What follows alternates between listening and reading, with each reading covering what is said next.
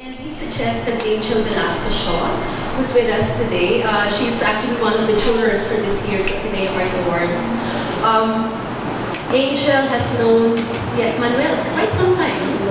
Since 1991. Since 1991. So some of you may not have been born yet. Oh my gosh. So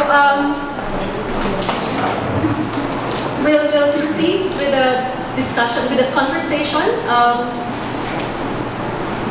Angel has asked some visuals to put Manuel's practice in the context of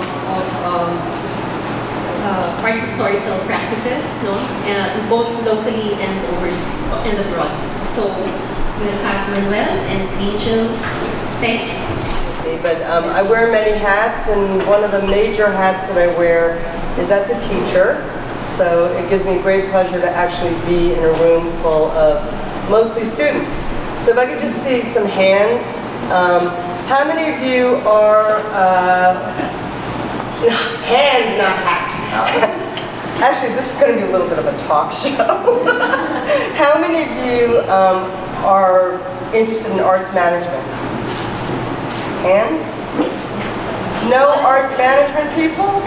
One. Two. Okay. Art history. So the rest of you, why are you here? Is it a requirement?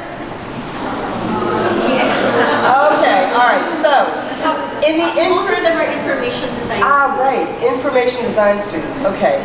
So this is going to be a conversation about translations. So what I mean by translations is not only in terms of who you are and what you aspire to do with your lives.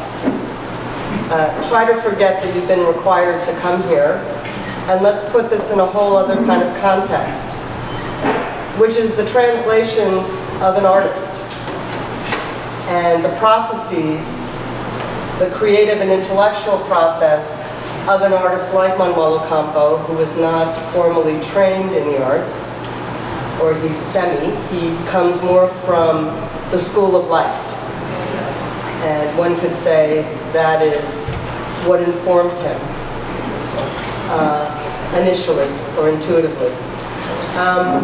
So I just wanted to tell a little story about how my first encounter with Manuel, which was when I graduated from art school in Los Angeles. I came back to the Philippines and stayed here for 5 months, and within the first week of being here, I went to UP Fine Arts in 1985, and I saw Manuel's work.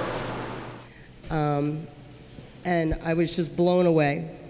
And there was a comment book there, and I'd written in the comment book, "Whoever you are, you need to come to New York." And little did I know he was in LA at that time.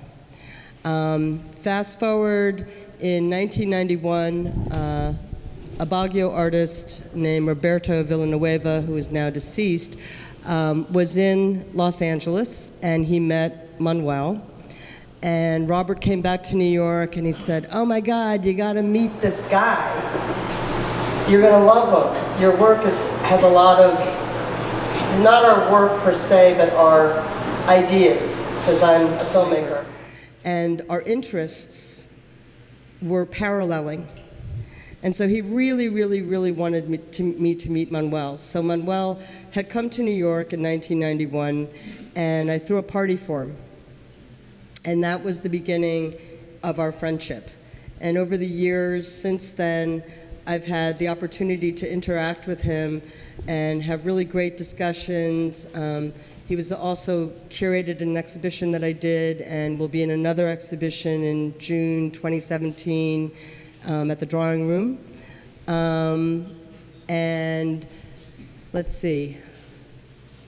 Well, that's all I can say about us meeting. I'd like to also try to say to everybody, can we try to keep this informal? And we would like to invite you to engage with us. Actually, Manuel more so than me. I'm really here to facilitate. So Manuel's going to start with, I've asked him to bring some images of some of the artists from the Romantic period who influenced him in different ways. So Manuel's going to run through some images for you. How do I set this up? Okay.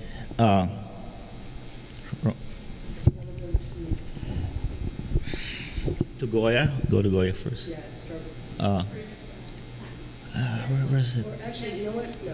What? Start with your Spanish residency. Residency? Or we'll start with romanticism? No. How do you define romanticism? I don't know. What is it? The period of romanticism. Yeah. From the late 1800s to the early 1900s, and then modernism. Why are they called romantics? Are they like they go around with flowers and? No, I'm just curious. You know, why romanticism? Why romantic? Because it has a different connotation right now. Okay. Romanticism. Bring up one of the images if you want. And Okay. talk about it. So, what are the ideals of romanticism? Oh, sorry. Okay, so if this painting is called "The Raft of Medusa" by Theodore de Chéricault. Traditionally speaking, so it's just so everybody has a bit, because my understanding is that you've been studying Philippine art history and you haven't studied Western art history yet, or have you studied Western art history? Actually, I was just going to mention that that thing actually forms a triangle if you look at it closely. Yes, it does. Correct. I remember looking at this a long time ago. Online, I mean. Okay, and do you want to take a stab at what Romanticism is, that movement of art? Yeah, it's not exactly just a movement of art. It's actually a movement of art, literature, drama, music, and vision by, people like Lord Byron, who unfortunately died while trying to free the Greeks from the Ottomans, not to mention writers. It's far from the Gothic literature or drama or satirical literature of Charles St. Don't survive this, but on the other hand, it focuses more on heroics, on drama, on that kind of stuff. Ideals. You got it. That's right. I was actually going to say, wow, you're awesome. I was actually going to say that. Can we bring him here? Yeah. Like, do you wanna have a conversation with us right here? Huh? Kind over here. Okay. Look kind of weird if I sit out over there. Can I add to your point? What's your name? Justin, actually. Justin. Hi, Justin. Okay, so Justin's brought up a very, very, very important point that I think many people today also tend to forget. Movements of art are cultural movements that are inclusive of, let's say, the five arts, the traditional arts. So theater, visual, literature, dance, music, right? And Justin's absolutely correct that when one talks about also, as you move along in your studies, the Romantic period was a change in painting. Many of the painters at this point, were shifting from being portrait painters for the monarchs. So, do people know what a monarchy is? Yes. It's a butterfly, right? That's right, it's a butterfly. Okay, but to go back to Manuel's question in terms of Romanticism, and I'm going to have to speak in metaphors as well, because what does it mean to you when you think of a romantic novel? Why is it romantic? Hang on one second, Justin, let's ask your peers. Does anybody have romance? Romantic, what does that mean? Come on, don't be shy. Yep. Could you stand up so we can hear you? Yeah. Romantic, basically, it's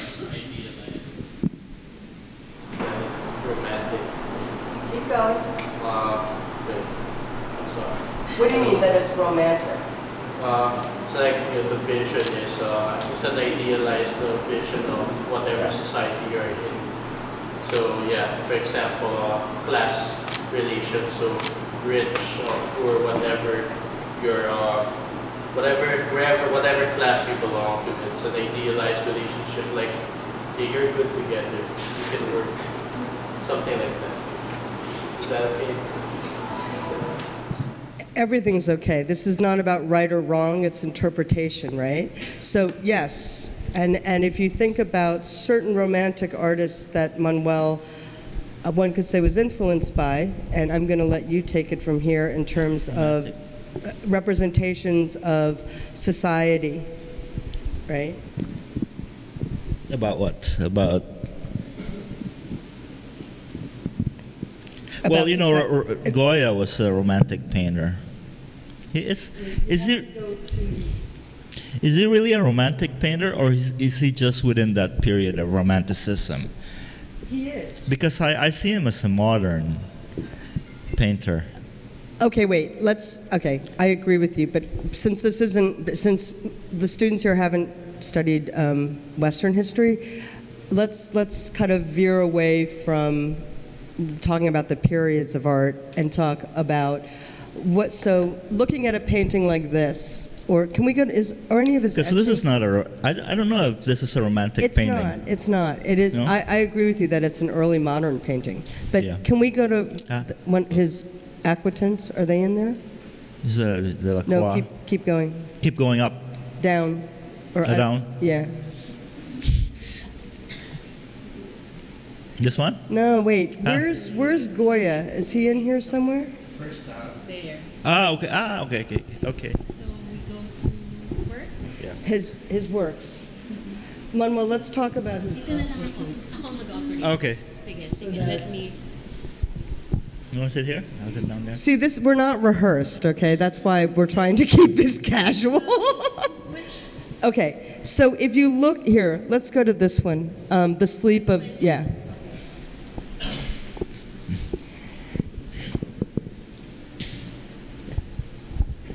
Do you want to talk a little bit about Goya? Oh, well, maybe I should talk about my residency in France before we get into Goya. Yeah? Yes. Okay. How do I take this one? Sorry. I want to go to the. I want to go to the. I want to go to the desktop. Desk, escritorio. And this one, the escritorio. This is my computer. Desktop. Desktop. Yeah. Okay. Yeah. Escape, I think. Not escape? Okay. No, escape. You see how savvy we are technically here, huh? Not escape. Command what? It's okay if I eat. Is that for a Mac? Huh? There, that's the finder. Go to desktop. Sorry. I see you have your electric.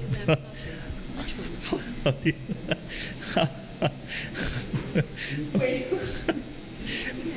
You know how do you like that? It's Manuel Ocampo, Museo Goya. Nilagay mo sa desktop. Yeah. Put in your desktop. Any particular folder? Is it in documents? It's desktop. Okay. While you're doing that, Yeah, go ahead. have all of you seen the exhibition? How many people have not seen it yet? I think desktop, nasa folder yun. Okay.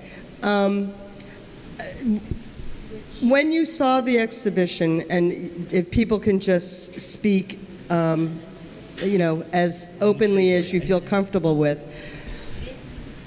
what were you getting from that exhibition? Do any of you speak Spanish or understand Spanish? Okay. Just to give you all a little bit so you don't feel so shy about speaking, Manuel's pretty used to criticism. So you know, I think what would be really helpful is if we could hear your perspectives on the work itself. Okay, so while they're trying to figure out how to, yeah? Okay. Yeah, go ahead. If we could just hear some points of view of what your interpretations are of the exhibition. Is that possible? Yep. Could you stand up so we can hear you? Thank you. Personally, it just felt angry and a little overwhelming. And first go in and enter, and it was a little, yeah. Essentially, it felt overwhelming and angry. And can you, sorry, because when you say angry and overwhelming, what do you mean by that? Perhaps it's because it's different from what we usually see in art galleries when it's a clean wall and you focus on the work. There you see streaks of paint outside the wall, and it's very hard to reconcile with what we're used to. So the way I'm hearing it, though, is not qualifying anger and overwhelming as something negative. No. That's great. That it's important to be able to talk about work. I mean, you know, Manuel is he may have been born and raised in the Philippines, but he's a really cosmopolitan or global. Sorry for the labels. He hates being categorized and labeled, but for the benefit of all of you, just so that you feel more comfortable and at ease. I don't think that he or myself or the organizers and the curators at Ateneo Art Gallery think that young people should necessarily know how to quote-unquote read art or experience art. That is also the beauty of art, and what I would call good art, is that a viewer comes back, whether you're confused or overwhelmed. One would hope that the artist is asking or luring their audiences to come back and look again, right? So that's why I also asked you if you could clarify a little bit more, because I think it's good to at least be able to name your experience. Okay? All right. Is there anybody else? Justin. Okay. He hasn't seen it. Oh, you haven't seen it? He hasn't seen it. You want to go? Yeah, we'll see. Like, we'll give you 5 minutes. Justin, you can go. When I went there for the first time, actually been there several times because I really liked that scene. The first time I went there, it reminded me of a trauma ward as an asylum. A what? Trauma ward as an asylum. Have you been to a trauma ward? Yes, actually. Oh, okay. It's like the basement, right? That's what they call it. It's really like it gives the feeling of the people who like wrote on the walls or who were drawing the things. It was it looked so common. Like the people who experienced like whatever that was, because it was so overwhelming, like he said, that the people didn't even know what to draw anymore because it was like all over the place. And it was really cool. Actually, I just sometimes I would spend minutes there just like looking at all of them. It was just very, insane. In a good way. That's good. Yeah. Well, when they say that when an artist creates work, it's really about trauma. It's about recovering something traumatic and trying to overcome that. Something traumatic. Yeah. It's sort of like, in some sense, it's like recovering that trauma and sort of like taking over it.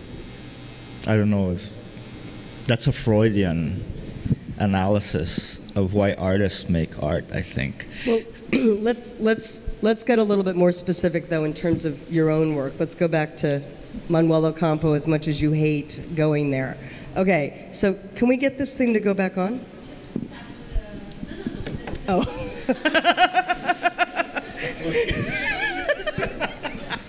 Okay, so we're not millennials, right? We're over that. No, it's okay. So Manuel, would you like to talk about this? Yes.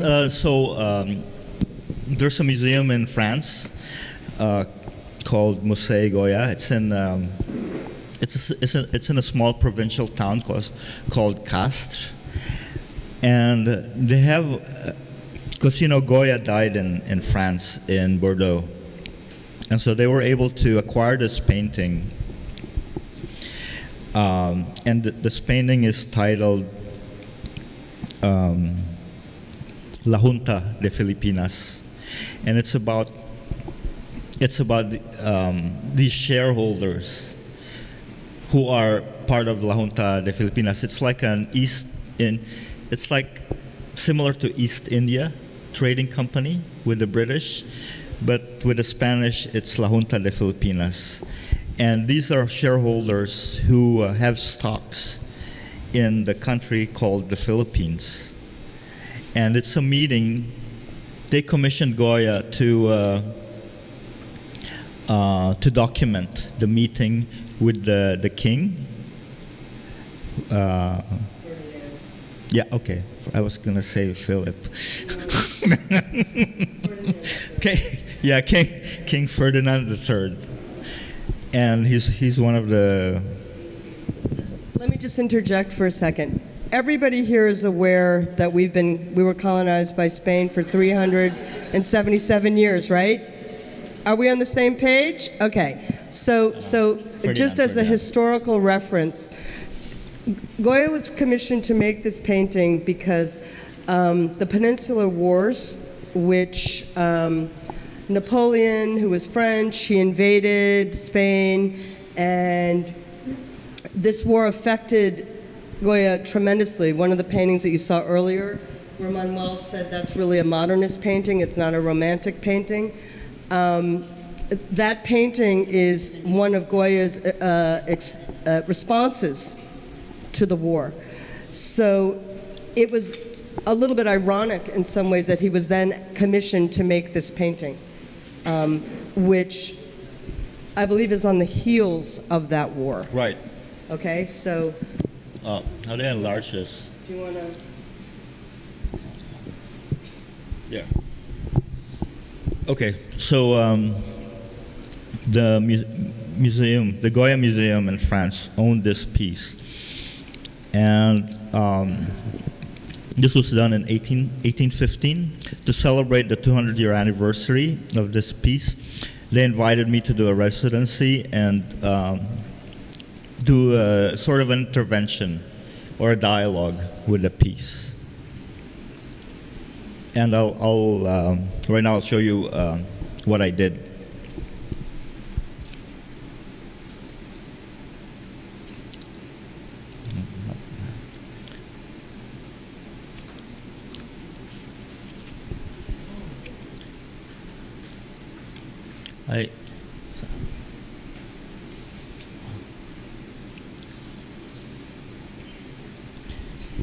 So this is a digital print of that painting, but I painted like a flood scene over it, sort of like the shareholders are sort of trying to pull their heads up in order to breathe in the flood scene, because also I'm trying to connect Spain and the Philippines with the idea of it being surrounded by water, like the Philippines, and also, you know, referencing the floodings here, and in some sense it talks about metaphorically how, because during that time Spain was in over its head with a crisis, financial crisis with the wars going on, with the Napoleonic Wars. And so it's sort of like a metaphor at that time, but which connects within the present time also, because right now Spain is also in crisis. Which is also why, you know, at that time, there were only 3 or 4 colonies of the Spanish colonies left, and the Philippines was one of them. Was one of the last. Was one of the last, and Spanish rule in the Philippines was already on its decline, which much of Manuel's work, and he'll show you more of his works, also address that time period. Can I ask a question? Yeah. Just a historical one. You said the painting of the execution of the insurrectos was painted right.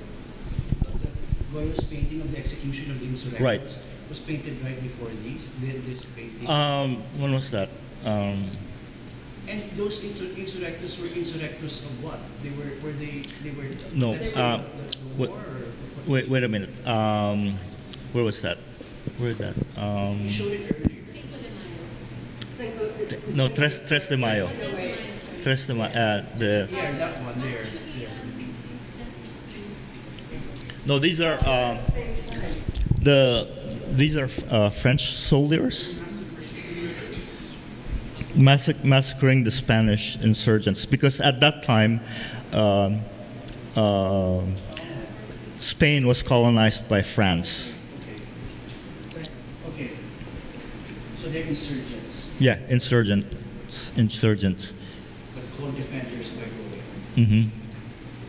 Oh, and this was produced in 1814, just a year before Goya did.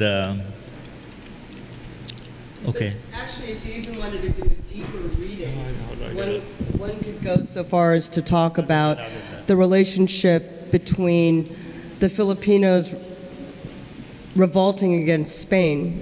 And, you know, a lot of Manuel's work, again, addresses the Philippine-Spanish history and colonial legacy. Well, you can actually see it right here with this big hand sort of squashing the king. Or, okay, go on. Well, I mean, these are sort of like, I mean, I'm sort of playfully playing around with this great big painting. It's one of Goya's largest paintings, and as you can see in the exhibition space, it's just small print, and it's a way for me to like play around with the painting and do something silly in some sense, like with this one, like a hand. You know, we all do that in some ways, you know. So it's something very trivial. Huh? Do you know what that is when you minimize? That's to minimize something, right? It's like... Or you're squishing the hands. You're squishing them, right? But I'm hoping I'm not going over your heads here, but if you, again, because if you look at the exhibition and how Manuel talks about painting is like a slow read. So that goes back to being able to enter into a piece of work, into a piece of artwork, like the way you read literature, or the way you read a poem, or the way you watch a play, or listen to music.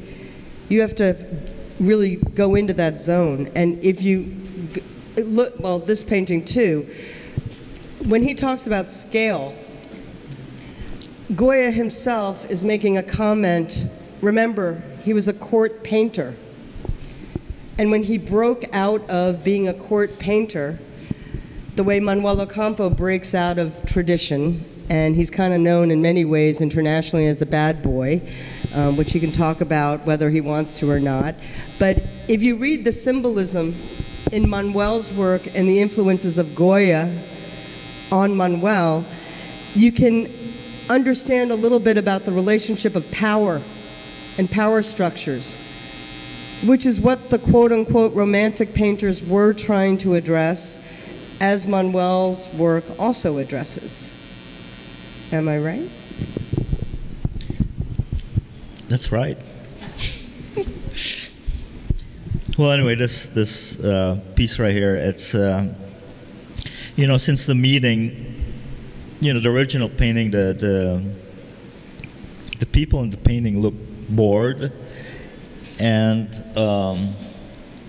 so formal. You know, you see some of them sleeping, some of them texting, you know, and I don't know. And so I decided to liven up the atmosphere and put a disco ball and spotlights. But that's the globe. That's a globe, but globe, disco ball in a sense. So it's talking about like globalization, but at the same time talking about something like really inane, like a disco party. Did the exhibit in France carry the same title, Los Desastres? No, the exhibit was called Goya as Seen by Ocampo. And in fact, they had a misprint, and it was sort of reversed, like Ocampo as seen by Goya. That's pretty interesting. Yeah.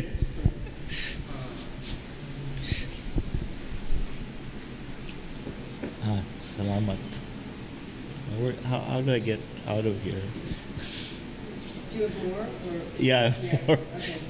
Okay. And here's a piece. Since it's about a meeting about the stocks in the Philippines, I sort of put a native chieftain or something like that, like waiting for them. You know, this is sort of a very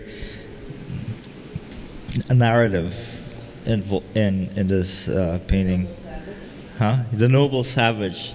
But at the same time, I don't know if there's that ambiguity within the image, because it's a novel, it's a noble savage, but at the same time it's on a pedestal. You don't know if it's in a museum or what, you know. Do you want to talk a little bit so that they can understand a little bit about your use of symbols, metaphors, and ironic humor? Oh, Justin, he's going to respond. Yeah. Go ahead. Did you have a question? Oh, I saw something there that incorporated portions of the Picasso painting, The Bombing of Guernica, into the... Right. Wow. Yeah, there was a... It sits next to this. Wow, yeah. He's sharp. Yeah. Where is that? I didn't even know where it was. It's the next one. There. There. Yeah, this one. Actually, yeah. This one is... It's a more pointed critique of the painting. Because I don't know if people are familiar with the Guernica. Maybe you can explain the Guernica. Huh? Huh? Huh? Okay. Okay. I mean, do you want me to explain? Yeah. I mean, Picasso painted the Guernica as a reaction to the bombing, the Nazi bombing, which Franco, the dictator, allowed the Germans to fly above the Basque country, which is a small town called Guernica. And this was Picasso's reaction to that bombing. He painted this huge painting that was exhibited at the World's Fair in was it in New York? 1964. Yeah. And yeah, as a protest against the fascist regime of Franco. And so I put it in this painting, sort of connecting the colonizers with that of the fascist regime of Franco.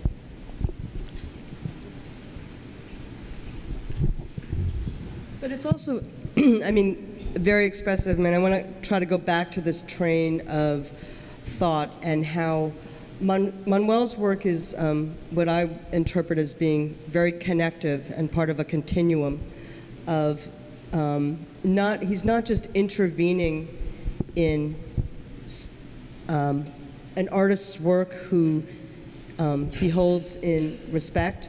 He's also creating another work which is part of his own process. Maybe, is there a way for you to flip through these while we're talking? And I did flip and, through these. Oh, you'd have to put them into preview? I'll open all. 3D? Preview, preview. I'll open all. And as Justin pointed out, I mean, so he's basically, he's also creating a dialogue with history and very specific moments in history, whether it's social, cultural, political, right? Yeah.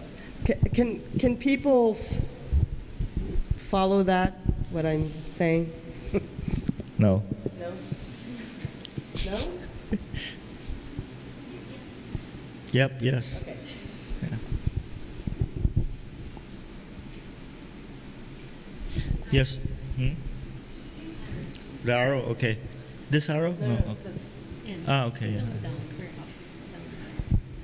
Yeah. So these are the works that I painted during my residency in France. Can I? Sorry. Yeah. Yes. Go ahead. If you look at the image of the man, the style of this paint of this style here is very Goya-esque, right? This has references to primitivism. I'm going back to the interlinking of art, historic movements, and life itself, the history of the world, so to speak. This is a motif that Manuel uses in many of his paintings for how many decades? I mean, the vulture, buzzard. Yeah, vulture. Right? Yeah. Okay. Yeah, the vulture is sort of like a recurring motif in my work. It's, as an artist, it's a creature I sort of identify with, because as an artist, you sort of like, I see history as a carcass in some ways, and you feed off of that, and you sort of process it.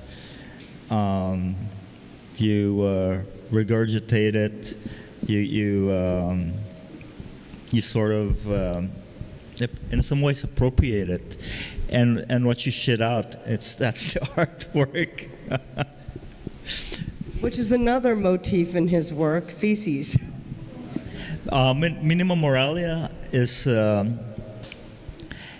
it's a writing by Theodor Adorno. He's a theorist from the Frankfurt School, and Minima Moralia is his sort of like how would you say that? He wrote it during his exile in California, in Los Angeles, and he's sort of like thinking back at huh? Yeah. Well, I mean, I don't know what go. I don't know how to explain it. You see. So he was sort of like reflecting upon the life he's lived and the writings. And so yeah, that's what. Literally, what does it translate as? Minimum of morality, yeah, sort of.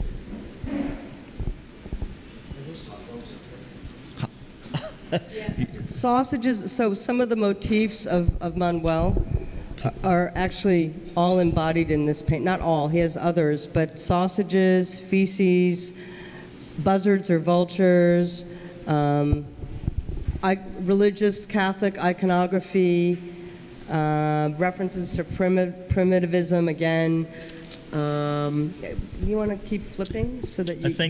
I think the reference to primitivism is sort of like a reference to colonialism in some sense, and how it sort of paved the road into modernism, because it's the colonial exchange within the West and the non-Western world.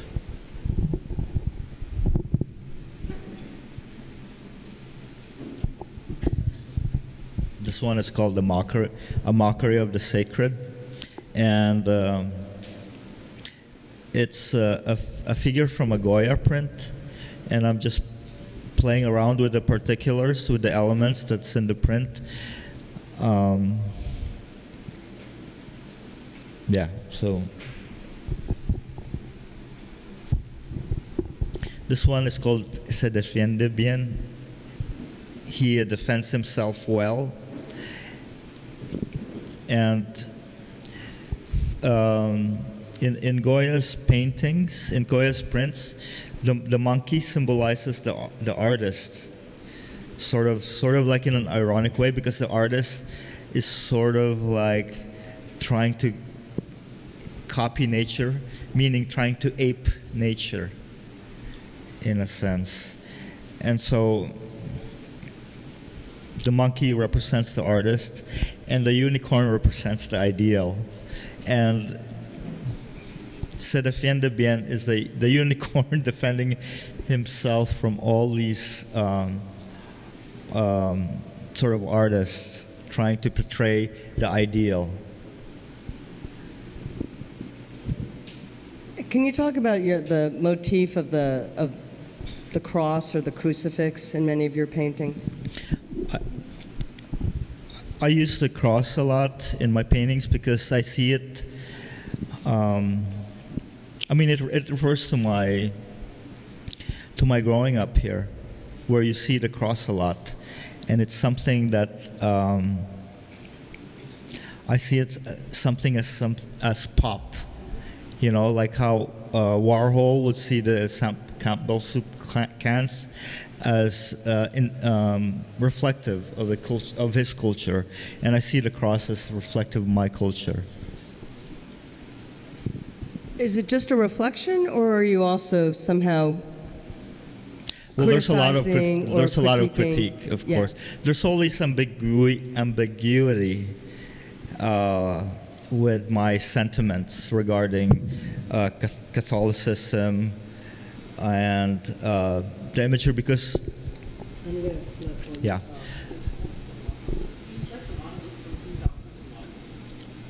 What is that? Yeah, it could be.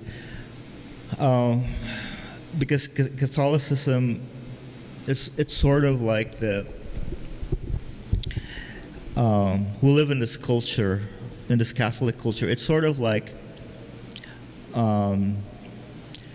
opened the doors for me, you know, in like looking at all these paintings that are based on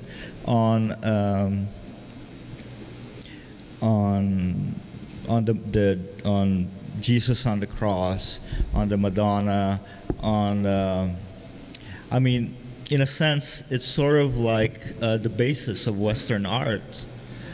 And so my relationship with it is sort of like, it's a love and hate relationship.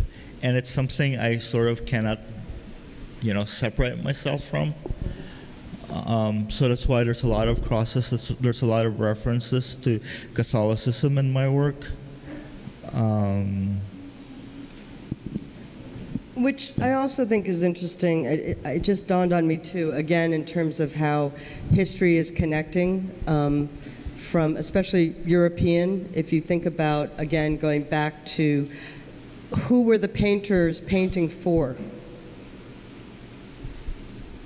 They were painting, their portraits were of the monarchs, the noble what do you call them? The noble class, nobility, clergy, right? So again, if you think about, I'll ask you, so in some ways, are these also responses to Western art history as a form of power? Yes, I think so. Yeah, because in some ways it's Western art history who dictated how we look at things, how we look at images, how we look at visuals. I mean, up until now, you know, with video, with the movies we see, it's always been informed by that history of Western painting and Western art history, and it's already there. That's set out there, you know, with Romanticism as the ideal.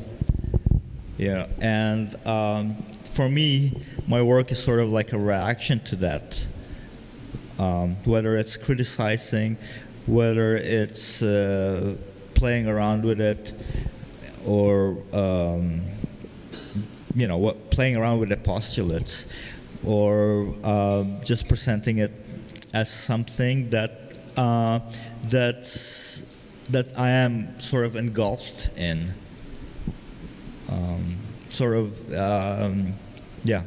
So that's how my connection is with this whole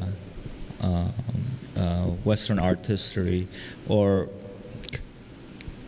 Christian, Catholic art history. Yeah. What do you think is the connection between, as an artist, how do you connect art with reverence, or the concept of reverence? Yeah. What do you mean by reverence? By worship, or something?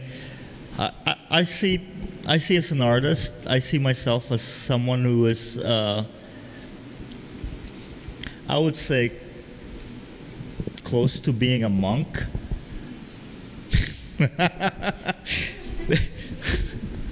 because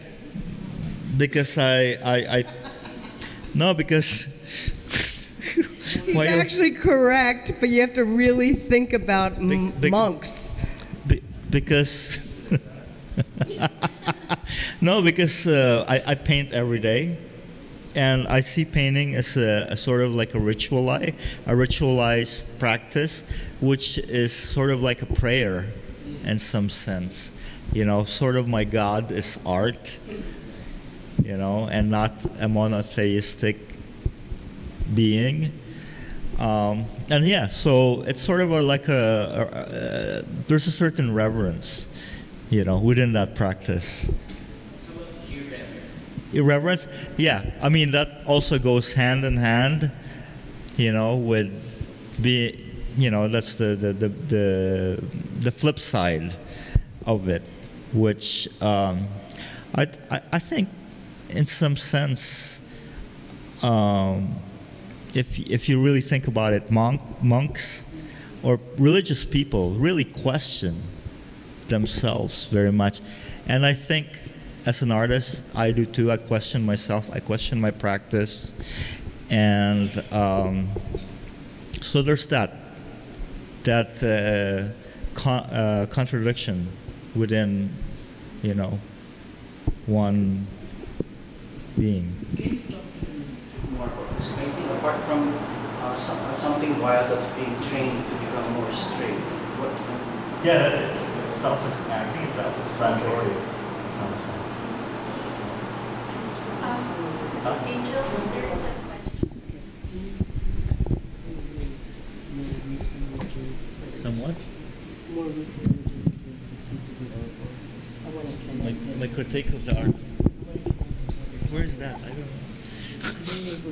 Yeah? Go to your website. Go to the website that says Manuel. Okay. You had a question? Yeah. I noticed the use of occult imagery and like your renditions of the woodcuts and some toys that paintings. With regards to the use of the imageries of witchcraft and demons, where does it fall between the commentary or criticism? Or is it merely just like self-reflection? What do you mean? I don't have any images of witchcraft. Goya. Well, that's connected to Goya. So specifically for Goya. I don't know. I think the witchcraft imagery in Goya is sort of like, I think in a way, he's embracing that rather than critiquing it. You know, it's sort of like something that's sort of anti-hierarchical, sort of like, because with the pagan tradition, and Goya is very steeped in that tradition. Goya himself was really questioning and critiquing the contradictions of Catholicism. Again, he was very engaged in critiquing his own contradictions, right? I have to keep going back to the fact that he was a court painter. So he was commissioned. He wasn't allowed to paint what he wanted to paint. He was being commissioned to paint what other people wanted him to paint, which can be quite stifling for any creative person, right? And Goya was also going deaf. He eventually went deaf. There are questions as to whether or not he quote unquote went mad, all these kinds of things. And also during the Romantic period, and you can see this within poetry as well, it's not just witchcraft or it's cults, it's a fascination and a practice as well during that time period. During that time, there was a Counter-Reformation as well. Yeah.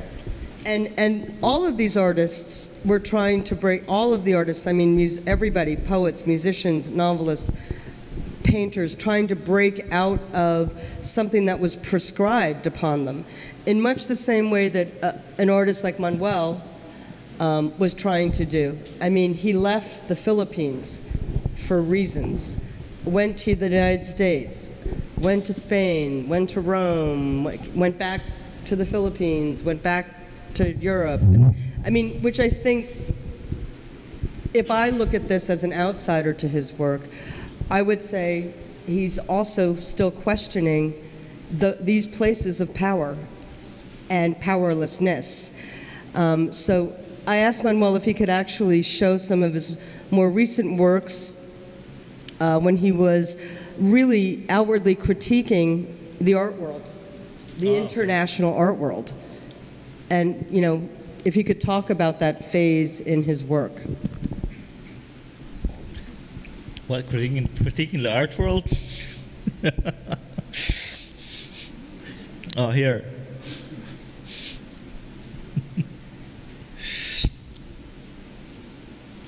Oh.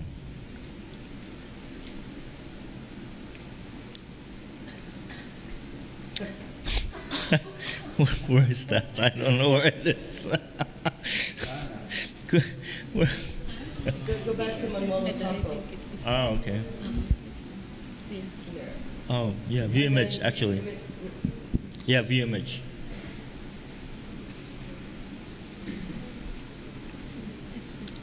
Oh, okay, yeah. Yeah, I don't know. Is this critiquing the art world? I don't know. Maybe. It's critiquing art. Which one can interpret in that way, yes. Oh, Justin wanted to say something. I could say, in a way, from my perspective, it looked like it's critiquing the levels of religious indoctrination we receive in this country, because I came from the Ateneo grade school, and the level of indoctrination there was something not quite right. Like, for example, no offense to anyone from the grade school, but the processions, the religious masses that we held in the covered courts, I guess, not to mention the fact that we had to memorize the same kinds of prayer, the same kinds of biblical verses, the same kinds of pieces of scripture for CLE classes that greatly resembles the kind of numbness that you get to it, and you don't really learn anything in a way. Yeah, it's It's this sort of indoctrination is sort of like creating sheeps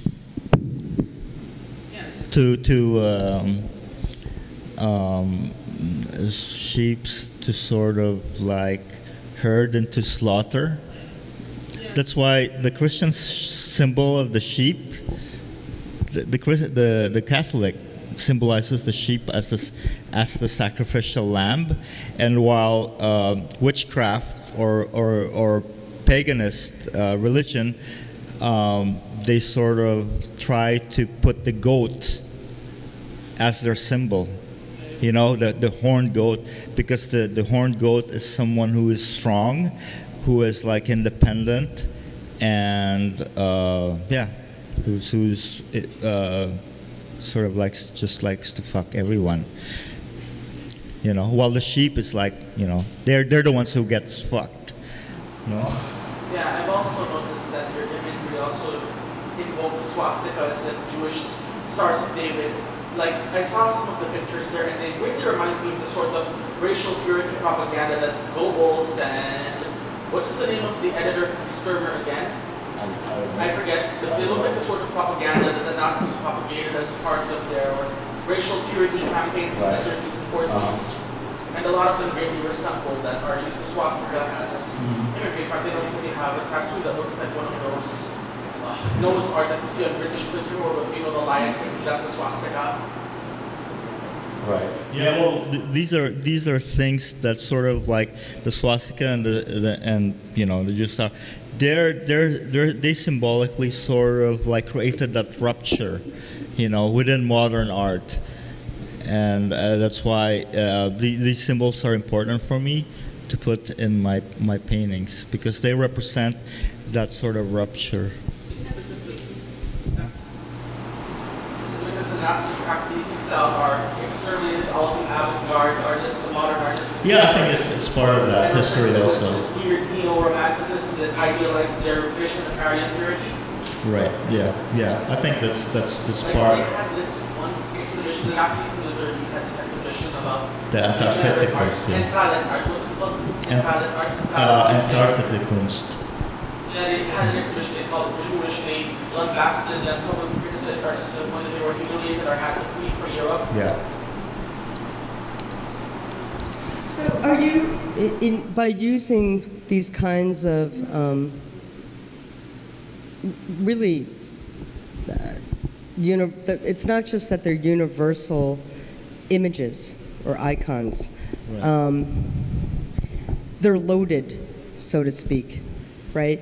So, could you talk about the deliberacy of using the juxtapositions of these kinds of icons? You mean if I? No. Can you just talk about? Well, no. I put these icons out there in my painting or in my work. Sort of to see, sort of like an experiment, to see what happens, to see how they clash with each other. I'm not going after a certain reading or a certain meaning.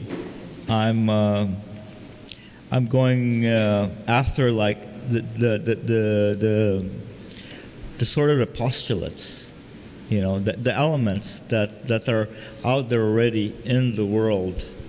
And see how they connect with each other, and see how they speak with each other.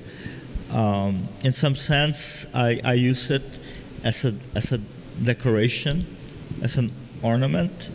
In some sense, I use it as sort of like to critique the symbol, or sort of like put it within a certain context that is speaking to the audience. But there's really no one thing that I'm going after. So it's very ambiguous then. Yeah, it's open. It's open for interpretation. Ambiguous and intertextual. Right. Could you talk a little bit about the responses to your works and the differences between, over the years, the differences between the responses to your works in the US, in Europe, and in the Philippines? Wow. Okay. That's that's all. I think in U.S. I started out with the advent of multiculturalism, and so they saw it as a critique of colonialism. And in Europe, I'm sort of seen as sort of like continuing this tradition of painting, of sort of highly loaded painting, you know, in the manner of like either Kiefer, and the Philippines, I don't know.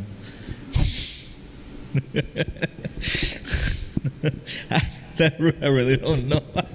So, do you think you need to explain your work here?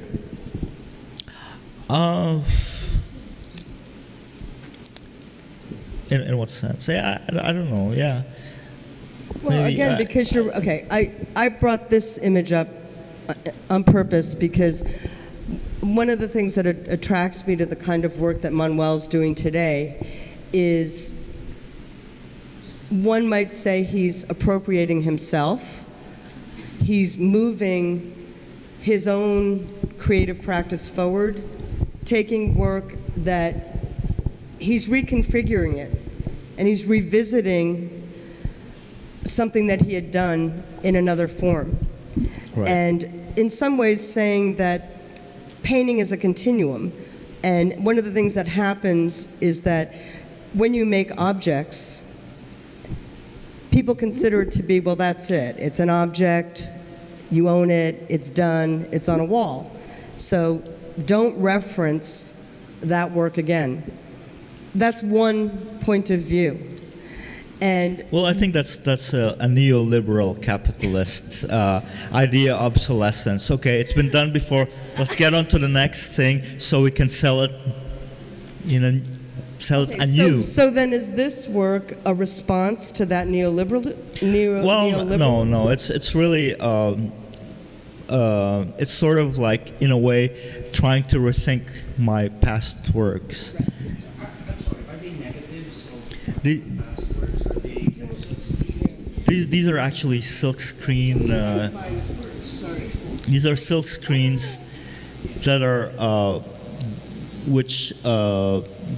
they are the negatives of my work from the 90s. Yeah. And then just going back to the topic of religious or ideological symbolism, the first picture, the other picture that you drew up with the cross of the yes sir, no sir. Yeah. I never understood that painting. I saw it a long time ago. Yes sir, no sir.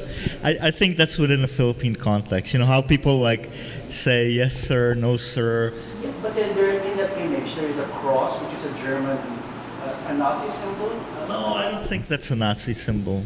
You know, it's just a cross. It's a cross, but it's sort of like an aestheticized cross. But you know, when I put the swastika there, I'm not really referring to like really Nazis or. Yeah, but yeah, it's not a swastika. Right? Underneath, you reference some Picasso. It's a Picasso because he's the sir of painting in a sense. But I'm sort of like, there's a lot of layers into that painting, and you can, I don't know, you can already guess who or what I'm referring to. No? Yeah. Okay, well. So maybe we can talk about it privately. Yeah. Say you were talking about symbols earlier in your talk. Yeah. There's just one part of the exhibit that kind of caught my attention. You're right. And it was being a quote of one of your quotes, and then you decided to put one of your paintings on top of it. Right. Was there something to it? Was there a deeper meaning to it? Or was it just for the elevation? I think with the way we see texts and images, they sort of like they sort of short circuit each other out, you know. When there's an image on top of text, it's saying, okay, it's calling more attention into what it's covering, you know. So I'm sort of like playing with this thing, with how we look at things, you know. That's why perspective. If we erase something, we try to find out what is underneath that more than if we like put it out there in the open. So I'm playing a game in some sense. So it's also kind of letting the viewers experience that exhibit more rather than just relying on it. That's right. Yeah. But this is what I mean by, again, like, there are many different kinds of artists, right? So if there are artists where, I often feel that if people, I was a security guard at the Museum of Modern Art, and so I spent 8 hours a day, 5 days a week, watching people look at art, and most of them were just, you know, if bubbles could pop up, the bubbles were saying, what am I looking at? Why is this art? Why is this in this museum? You know, whatever, things like that. Is this artist crazy? You know, whatever. But in some of my observations of viewers, you also realize that there are the viewers who will stay and defy their own sense of logic or fear. A lot of times with modern art and contemporary art, people run away in fear because they're like, I don't get it. Rather than spending time with the work, or like, do you read poetry? Not that much. Okay, so or some poetry that you've read, do you ever go, I don't know what I just read? Okay, does that ever happen? Yeah. Okay, so, which is normal, by the way. Okay, so if you think about this, earlier I said this discussion is about translations. It's a conversation, and it's the way that an artist like Manuel is translating periods of art, histories, his own history, all of these different kinds of things. And what does it mean when you try to share that with an anonymous viewer? And you come from another part of the world, or you come from the same culture, but they get lost in translation. Yes, you get lost in translation. And is this the original, Manuel, or no, this is another? Screen. So I couldn't find the original painting. That's what I was trying to find. So to go back to this process of what he and I have been talking about this for a little while in terms of what does it mean for an artist in this day and age to take work, your own work, and connect certain images or certain, like in his case, he has certain, very specific images that reoccur. And it's very connective. And then what happens when that's like a very private kind of act, but it goes public?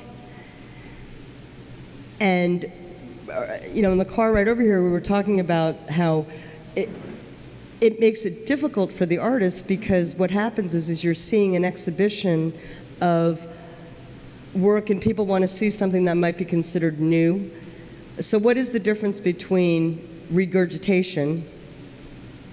Do you know what I mean by regurgitation? Or work that doesn't seem original or fresh, evolution of an artist, to a continuation of work and ideas and critiquing yourself. Are you following me, or have I lost you? I understood. Oh, good, great.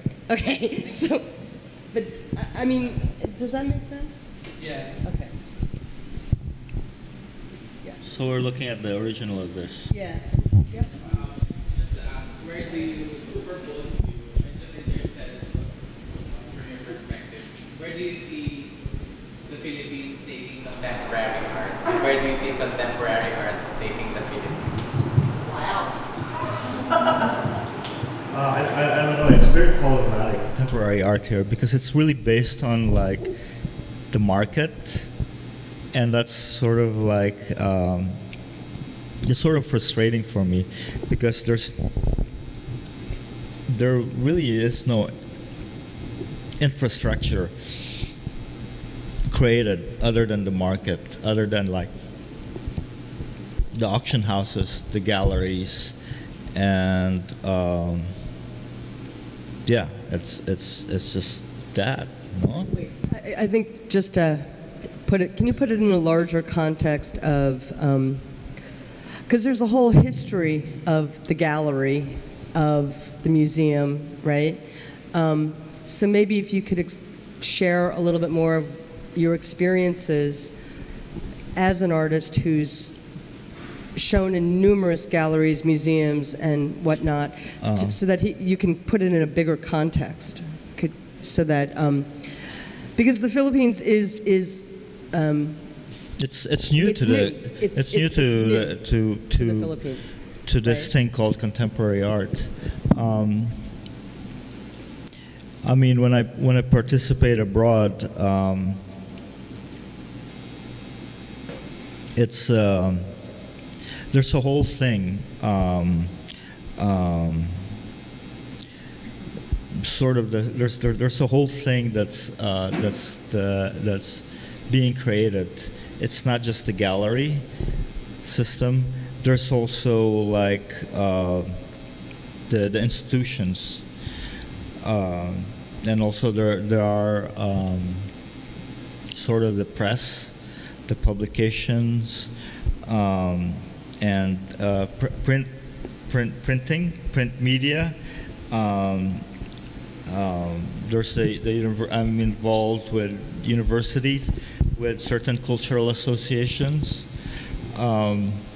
But here, in some ways, to operate as an artist, you need to be part of the market, you know, which is, for an artist, which is very limiting.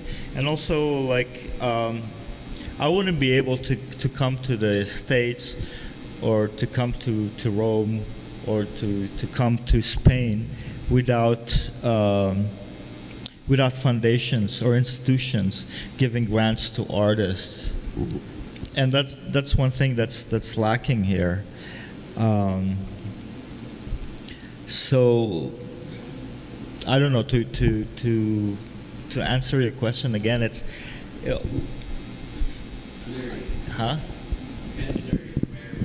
Well, the Philippines is in a process. I mean, if it's as a country, if it's young, right, as a nation, and then if when Manuel talks about an infrastructure, I think one has to think about many forms of infrastructures. I mean, if the government itself does not support culture and the arts, in the educational system, and then in terms of granting artists and all these kinds of things, it becomes like a vicious cycle, and it becomes a very difficult thing to do, right?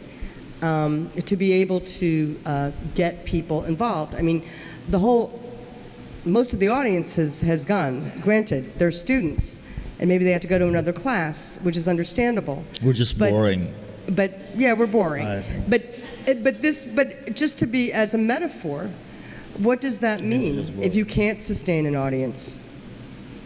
If there's no way for someone to understand languages of contemporary art, I think it's we got to do something. I think it's also like in other countries, it's a way for them to give importance to culture, like for the people. Like, for example, in Spain where I live, like, culture is something that's very important. It's like you see little kids coming to museums, you see it in papers. It's just not in the lifestyle section of the papers. It's sort of like arts and culture, and it's something that you see on their stamps. It's something that you see in their streets, like artist's name. But here, I don't know, we're still in that process of like sort of creating something out of culture, and I don't know, maybe thinking that it's something more important than just making money or the market, that it's about nation building, and it's about us being Filipino, or because I think here culture is just something that's sort of like seen as, I mean, like in the lifestyle section, it's like only for the like elite, for the 1% who can enjoy, but the rest, okay, you don't have access to that, you don't understand it, then don't go there. And that's I think that's a problem, but I think we're still in that infancy stage. Okay, sorry. But how do you see it, like the same with other countries? So do you see the Philippines practicing contemporary art in the future, like the other countries practice today?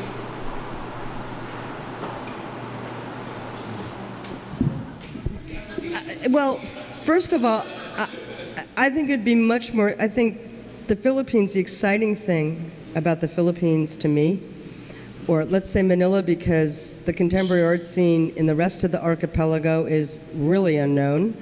It's really Manila. It's very Manila-centric. So, and there's a lot of talent all over the archipelago. But in terms of what I see in Manila, and Manuel, I'd love to know if this is one of the reasons also why you came back and formed your collectives here, is that there's an extraordinary amount of talent. It's raw, but I really hope that Filipino artists do not try to emulate the West, that they create something in their own image, if that's possible for a country that's now colonizing itself, right? Something that people don't want to talk about, but the country is colonizing itself. And it's part of the phenomenon which you can turn around from a negative into a positive, right? Which is so exciting. And that's what I'm waiting to see. I'm waiting to see. Yeah, you see the possibilities are totally open.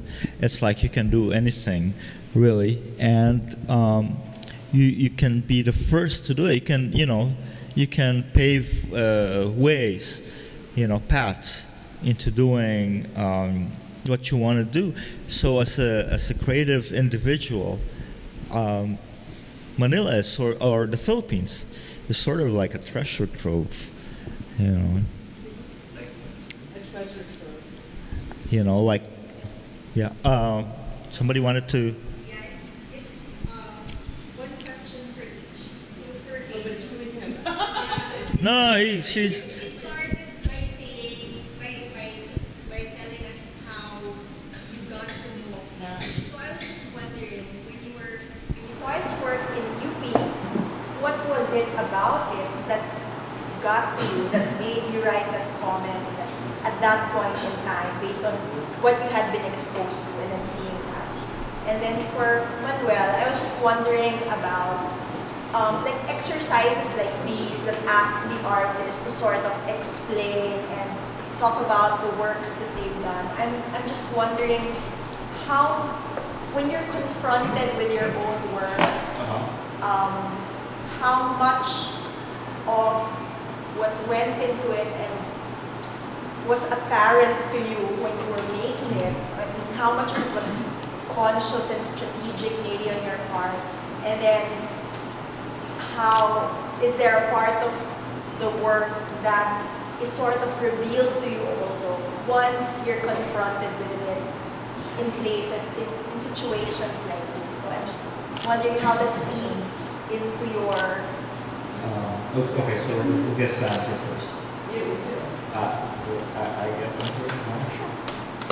answer? Well, you're talking about my process, It's very instinctual, like most, I think most painters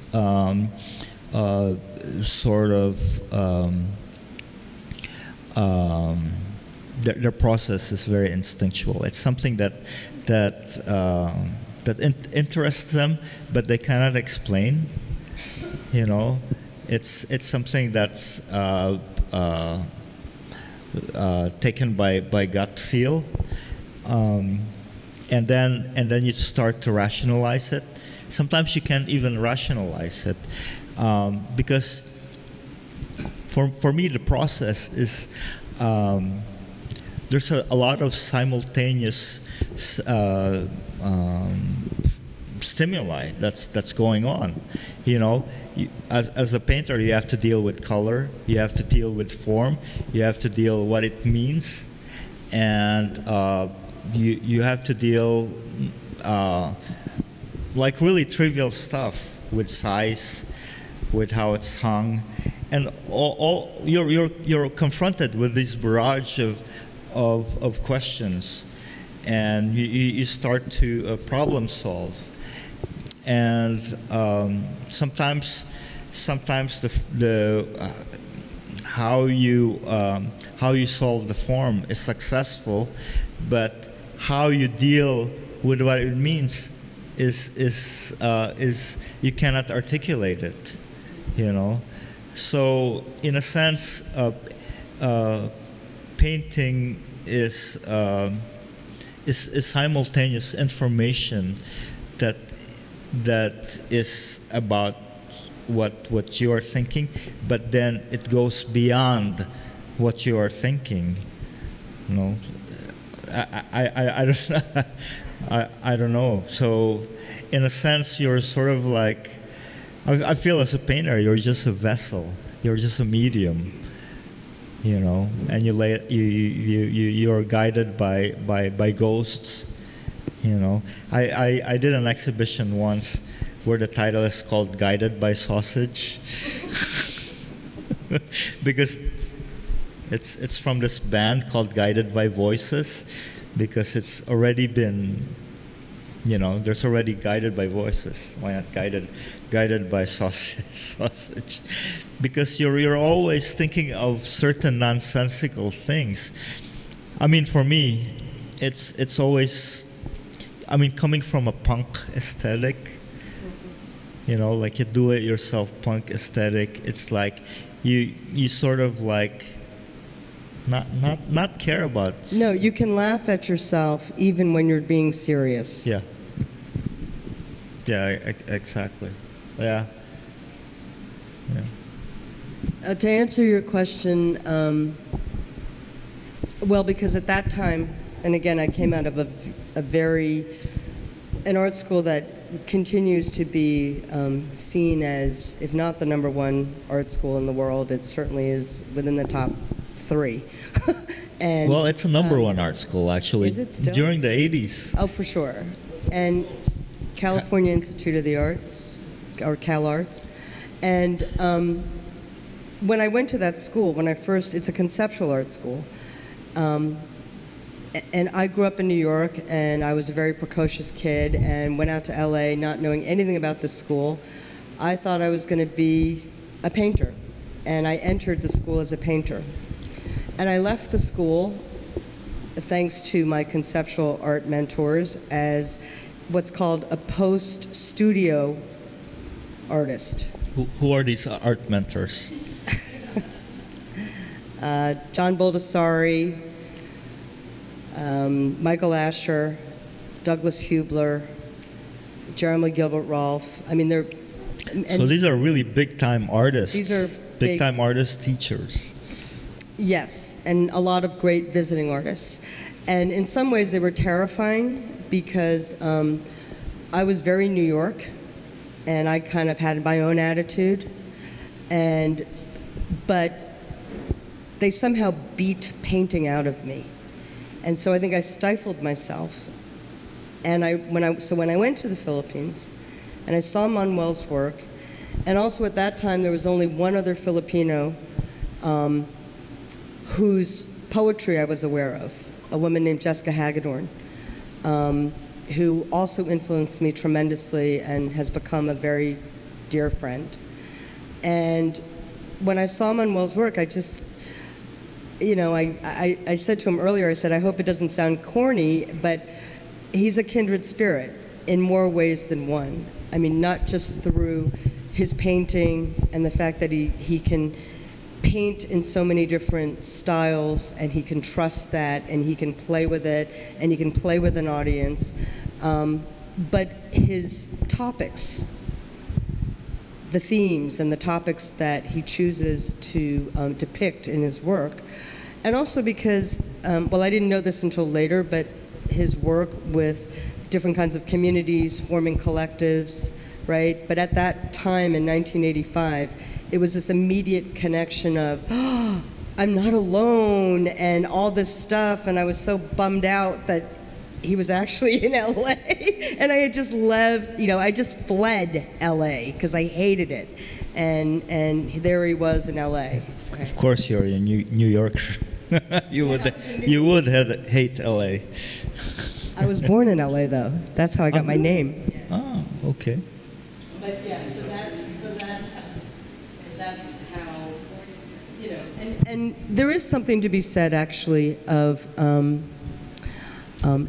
people have written about our work in one like critical essay and stuff, which, I was always flattered and at the same time going, wow, this is interesting, because again, I'm in film and he's a painter.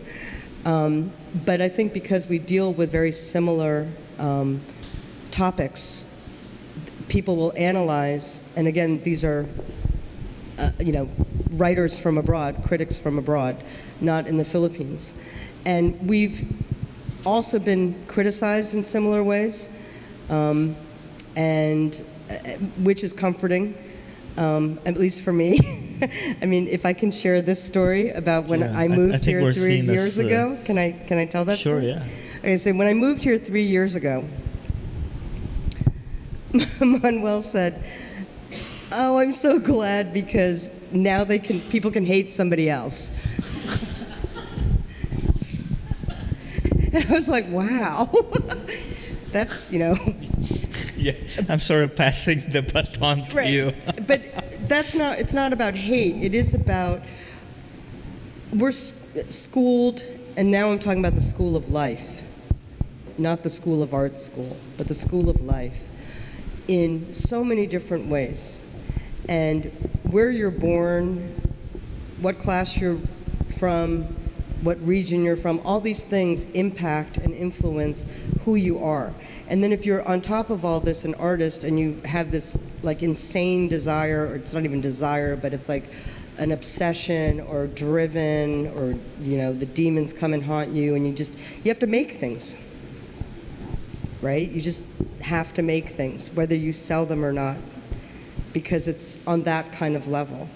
And actually, believe it or not, when I first saw his work, again, I was very comforted. I didn't know him then, but that it wasn't about, he was driven, right? So in this book, which earlier I was also trying to figure out, did he give me this or did somebody else? And he confirmed he did. But in this book, and if it's still available, I do recommend it for people that are interested in Manuel's work, you can get a real sense of the range of how his work, how his ideas, how they come together. His painterly, he goes through these different painterly transitions. And for me as a viewer, for me as an artist, I was so taken. And that even 3 years ago when he made this comment that, other people, now he wasn't alone, like with whatever, that I could relate to that too. So it's like this continuum. I'm just trying to go back around to this concept that we've been talking about earlier with translations, continuums, this sort of thing, and how does art, movements, I wish Justin was still here, relate to each other, right? Where did he go? I think he needs to get his batteries recharged.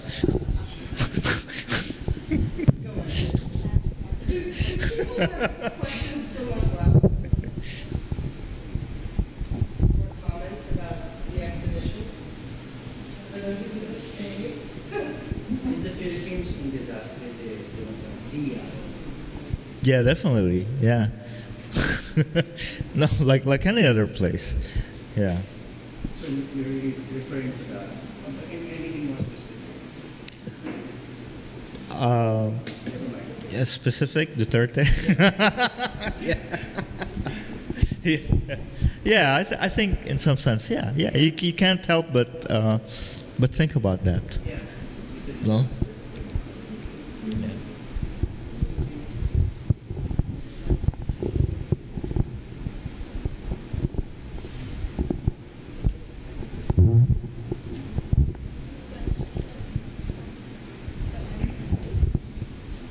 Angel, go ahead. Share with the audience a little bit about your collectives that you've formed My over the years. collectives?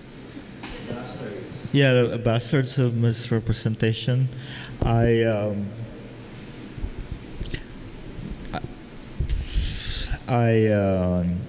mean, because when when I show abroad, they're very curious about what's happening in the Philippines, and it's sort of like a response to that. Okay, you don't know what's happening in the Philippines. Okay, here, I'm going to do something in Europe that's about contemporary Filipino art, and sort of the criteria for showing these artists is that they're active in the art scene, that they're in dialogue with their own medium, and that they're not auction divas. So that's why I did the Bastards of Misrepresentation, and right now I created a cultural association in Madrid, where I'm involved with the literary scene there, with the music scene, with the artistic underground. And it's sort of like an association that has a multiple use association. It has a space. It's connected to a print shop. It creates pop-up exhibitions, readings, music events. And it's always sort of like hovering around the borders, because the space I have in Madrid it's an art space, but it's in a car. So. So you're involved with you in that association? Yeah, I'm involved with several. It's funny because I'm the only Filipino in this association, and it's sort of something like reverse colonization. But I don't know. Angel is organizing a show about appropriation, and I'm thinking of like using this as part of my contribution to the show. What's this? This talk? The cultural the Diez Dedos Cultural Association. I don't know. Okay. I'm coming up for this, right? What's Asociación Cultural Diez Dedos. Yeah, 10 fingers. Yeah. And then the space I have is called Cuatro Ruedas, 4 wheels. This space. I told them to get a van or maybe a bus. It's a little more comfortable. Yeah, I like the guerrilla tactic of having a car, and during opening nights in the gallery weekends in Madrid, I would just park my car somewhere close to a gallery and like do my thing there. Do it. No, it's a happening. So it's sort of like a, yeah. I wasn't here early part of the talk, sorry, but You didn't miss anything. I'm just wondering, you said you're based in Madrid? No, I come back and forth. Yeah, So Madrid. how do you negotiate your practice between 2 cities or more as an artist? And a second question would be, what do you plan for next year's Venice, if you're allowed to talk about it? Sure. Wow. Okay. How I negotiate to being in 2 places. I think I think I think having lots of friends with like studios. That's how I managed to like be able to like work in Spain or work in here and work everywhere. I think it's being connected with people and being part of a community, a global community, and that's how that's how I'm able to function within like different spaces. And for Venice, I think it's up to the curator what she, yeah. Yeah, she's the boss. I'm just the artist. Yeah, the theme is called Spectre of Comparison, and what's that? So it's not just you. No, it's with Lani Maestro. It's the two of us, and she said, yeah, it is a Benedict. The Spectre of Comparison. It's Benedict Anderson. But it's taken from Rizal. Right. But Benedict Anderson wrote a book called Spectre of Comparison, but it comes from Rizal. When Rizal came back to Manila after living in Madrid, in Europe, yeah. In Europe, but during the propaganda movement. And you wrote an essay with the title, or you just use that phrase? Yeah. well, I think what Rizal was saying, originally it's called The Devil of Comparison. It's what he observed when he left Europe and then went back to Manila. Karina, is that correct? Hear it up. Is that correct? Yeah. Okay. No, but when Rizal left Manila, left Europe and then Madrid and then went back to Manila.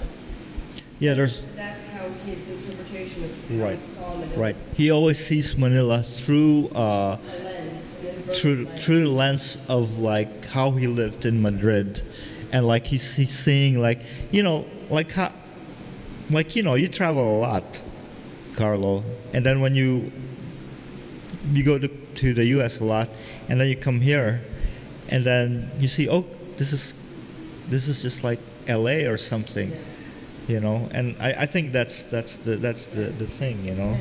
It's through an inverted lens, basically. It's actually or in some ways, if you're in LA, okay, this is kind of like Malate or something. Well, it's like it can flip because it's actually also in this day and age, it's globalization, and it's a certain kind of it's a perception of a flattening of space.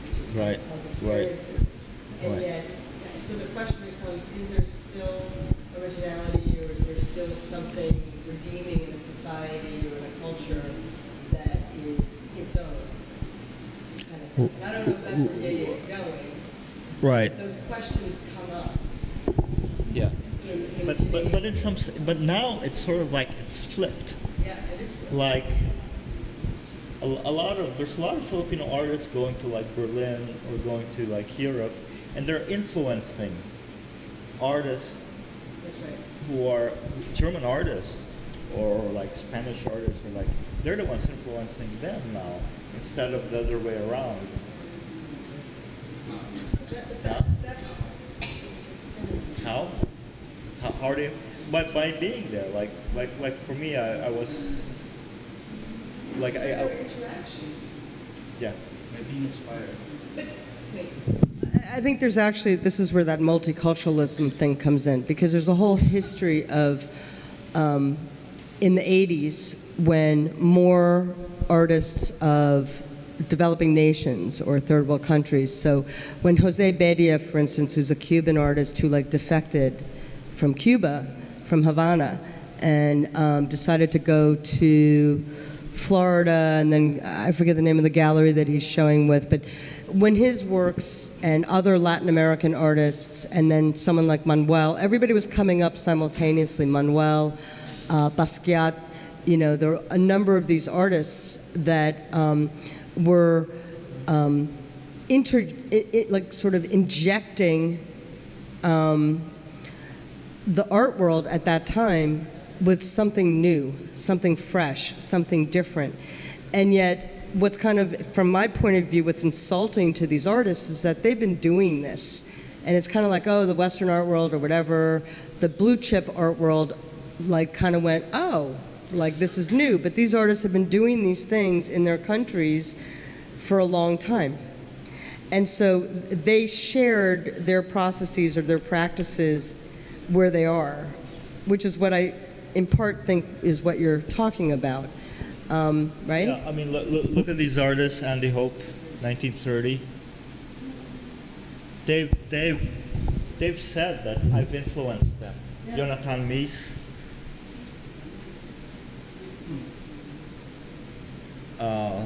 So it's that kind of. It's the reverse. Yeah. But because that's part of I mean, and look at Picasso, Braque, the birth of Cubism, right? You have to go back into art history too to see where the other cultures, the non-Western cultures, were influencing the West.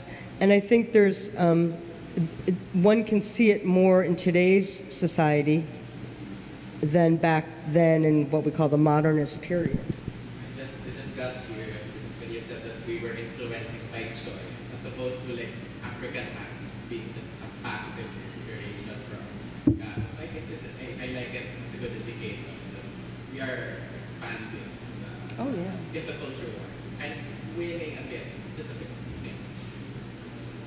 Going back to the exhibit, would you say it's a response to particularly tragic conditions in our history at the moment?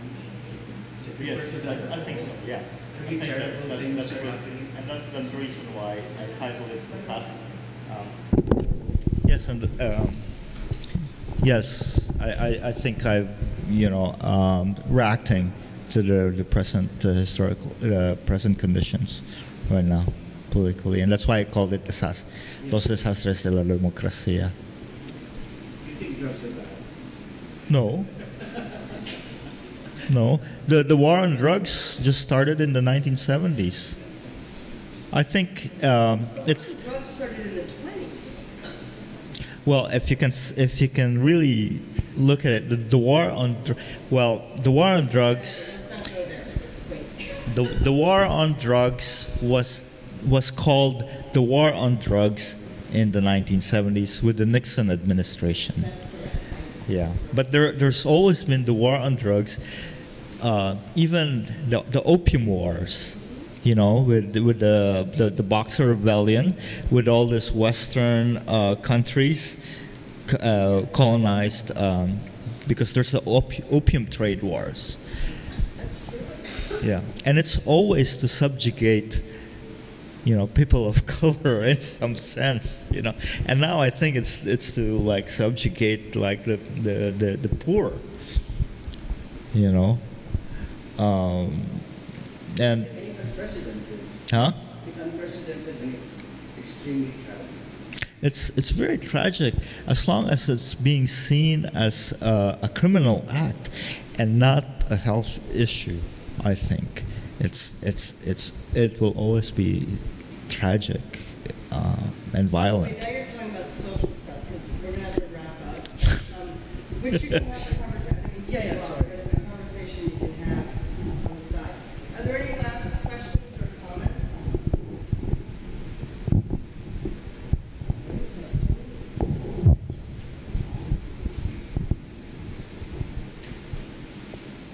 I have a question to the young people over there. They're all gone. Again, there's like, how many of you had heard of Manuel Ocampo before you came here? Nobody. And are any of you aspiring artists? Are any of you aspiring artists?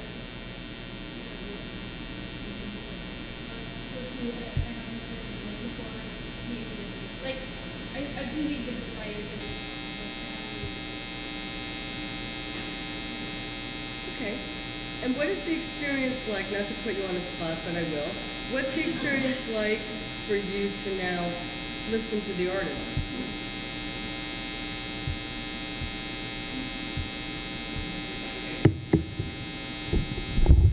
No, this is good for us as well. This is good for us too. Yeah, you can say it's full of shit.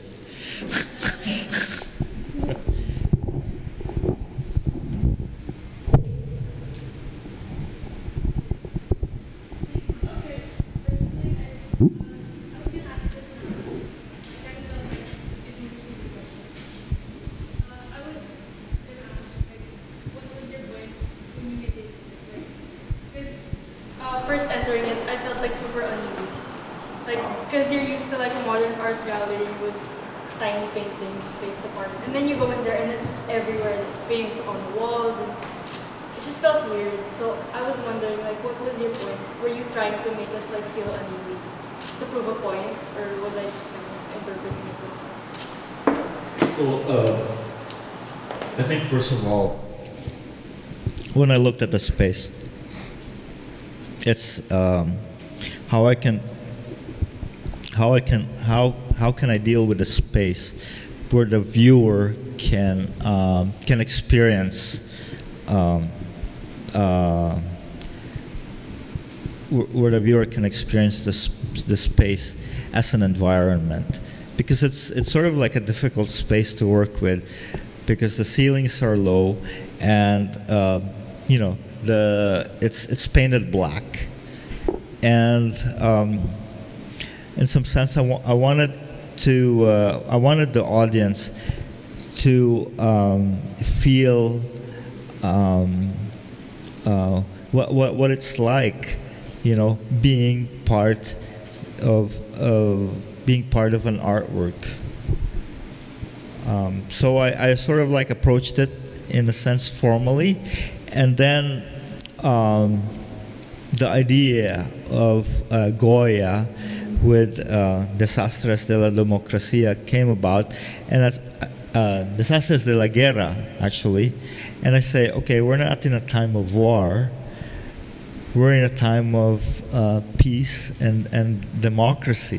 So what is it? Okay, so I changed Goya's title from Democracy, Disasters of War into the Disasters of Democracy. And there you have it. It's sort of like this incoherent mess that you see in that space, which is about, you know, democracy, you know, which is sort of like incoherent. Sometimes you don't know what's happening. It's chaotic, and yeah, it's reflective of our society right now, I think, you know. Yeah, did you want it to? No? Okay.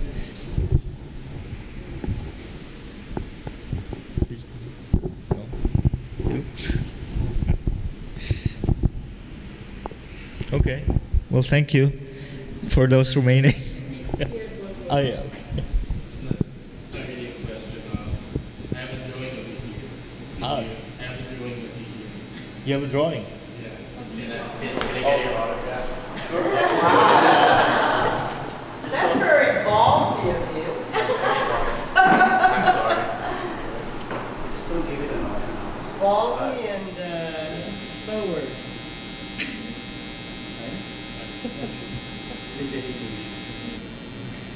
Sorry, it's true. It's my first time being in this talk with an artist. Well, you know, I'll tell you a story. Picasso signed a check, and the person decided to never cash the check because his signature was worth more than the check. Sorry, whoops, it was a metaphor. But I didn't draw that.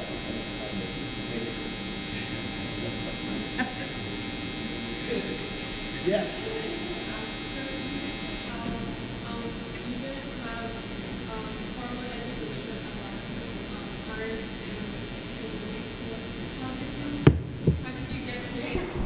like, how did you jumpstart your career as an artist?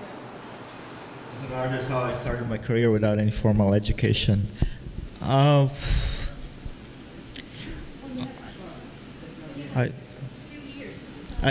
had 1 year at UP Fine Arts. I had 1 year, and I had like a semester in Bakersfield, California.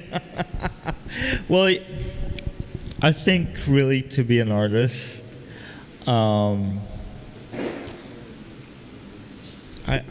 don't know, because I'm sort of like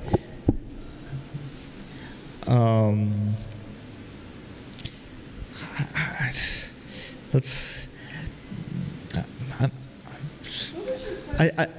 how did I, without any formal education, how did I come to this point in my career? I think I'm lucky in a sense. He's obsessed, and he's not like demons. I mean, there are many, quote unquote, actually many of these artists themselves that he was influenced by also. We're not formally schooled, and I don't think art school. First of all, art school cannot teach people vision. You have it or you don't. Well, art schools can teach people how to network. That's right. You know? I got my degree, that's what Close Studio means. I got my degree in networking.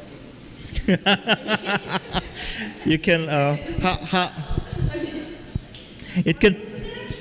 it can teach you how to like be socially savvy, you know, how to suck up to people, things like, I don't know. No, it's not true. I'm just, but yeah, I didn't go to art school. I'm just very interested in art. That's my passion, and I just, you know, living in LA, I just went to openings.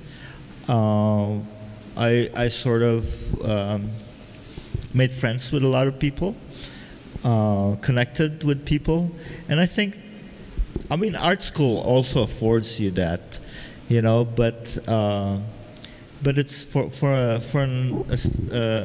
an artist or a starting artist, it's really important to go to openings, to know what the issues are.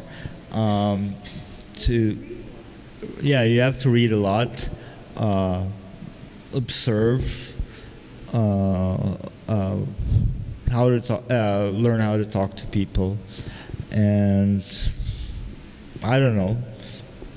That's just part of it. I just have to say that, I mean, you can Google his work online, and when you look at the body of his work, I'm just talking about now aesthetics, painterly strokes, and it's very interesting to see how he's changed or how his work has evolved. And in some ways, I think having not formally been trained gives you that kind of freedom to not feel like you have to prescribe to any one genre or formula, yeah. Yeah, or a certain kind of art. But I just wanted to show you guys because Manuel's really humble, and both of his parents were journalists, and I kind of love this. I'll pass it around for those of you that are here, but you know, he used to do little cartoons. He's cringing. He used to do these cartoons for his mom's paper. Yeah. It's a published. Well, it's a school paper. But it's so cool. Here it is, but it's a diptych. So I mean, but this is later. It's just influenced. Or does that actually come from that time? No, it's later. That's okay. later. So this is later, but it's influenced by what he did as a child when he used to do cartoons. Yeah. And so I just think it's great. It doesn't. People, in other words, I'm trying to say that if you're really into your art, you don't necessarily need to go to school, but you do need to know what's going on. You need to be informed. Yeah, I mean, look at all the references that Manuel has in his work. It's global. It's from all over the world.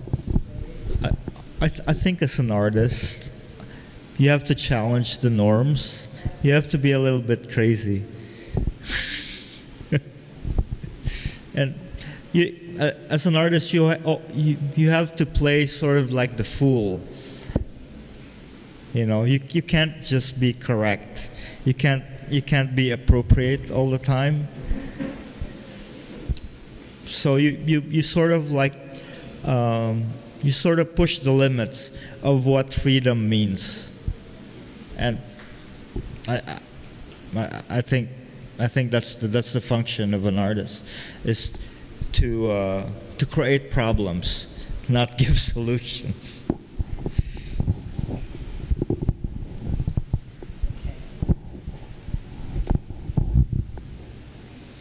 Well, I just want to add also, one thing that Manuel also has done is bring in, sorry, Manuel, paano? Okay. He's brought in foreign artists as well to the Philippines in different degrees or scales of projects with DAGC. Ano nga yung pangalan ng DAGC? Department of Avant-Garde Clichés. Clichés, yes. And then the CCP show that we organized. Yeah. With curators from Spain. Yeah, from Spain, yeah. So I think that's also an interesting track that he has been doing, contribution he's been doing in the local art scene, finding ways for local artists, curators, and foreign artists and curators to engage in Manila. Right, yeah. I think as an artist, my function, especially for me, you know, having traveled around the world, I think it's connectivity is important to me. To be interconnected, you know, forming bridges. I think for me it's important. That's why I'm doing a lot of collaborations. Dialogue is very important with me, and it's something that makes the culture moving. It doesn't stagnate, and that's my fear. Really, is for me to like sit in one place and already not know what I'm doing, you know, and just be there, like, you know, frozen in time. So for me, it's important to keep on moving, to bring in ideas all the time, and be a bridge to communities, to people, and yeah, and for me, that's what makes culture active, you know.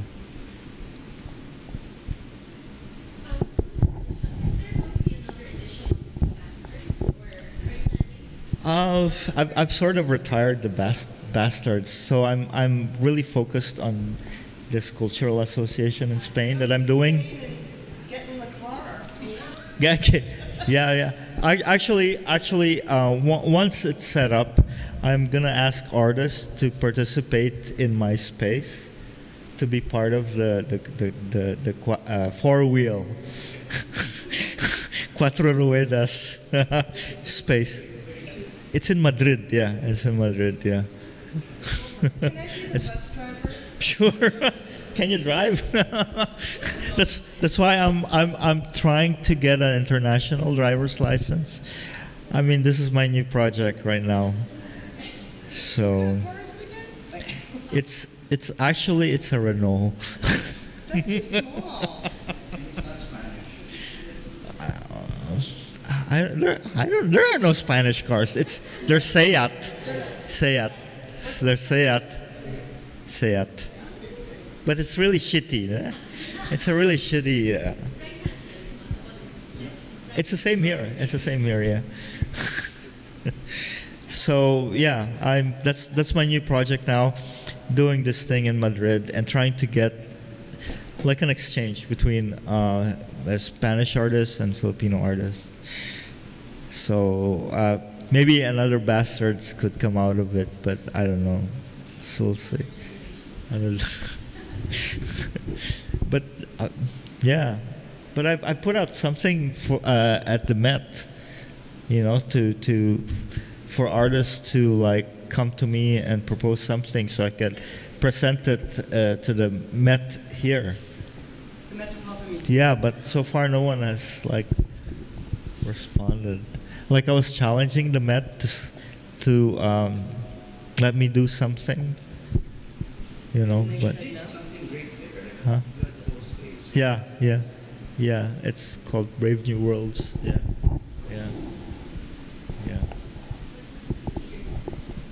2014.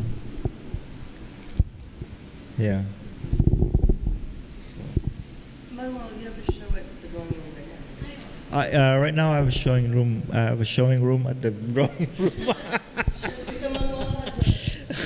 I have a show at the drawing room right now. October 4, till October 4 or 8. Yeah. Yeah, till Saturday. Yeah. Yeah, it's about drugs actually. You have to be under the influence to go in. Otherwise, you'll just see like paintings.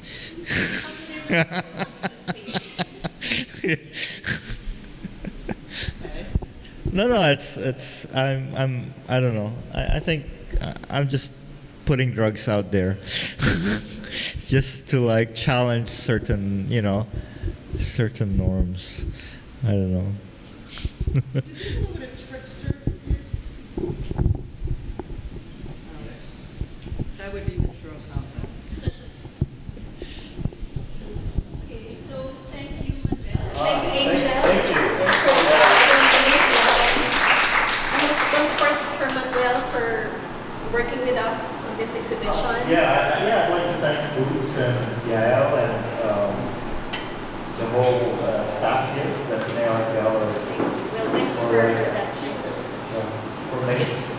People have been giving me the opportunity to make a mess. to play with the space, literally play with the space. So the show will be on until next year. So I think Manuel will be away for